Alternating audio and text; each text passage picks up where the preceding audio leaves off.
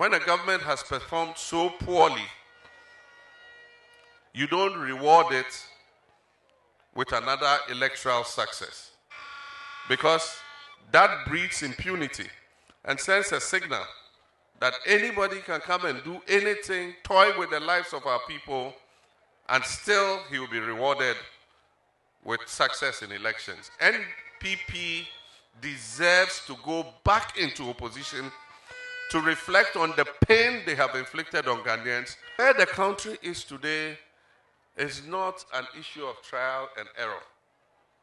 We need an experienced hand to take this country and put it back on its feet. In 2016, they said everybody was suffering. Nurses are suffering. Teachers are suffering. Doctors are suffering. Policemen are suffering. Farmers are suffering. Today, those people are suffering more today than they ever did in the history of this country.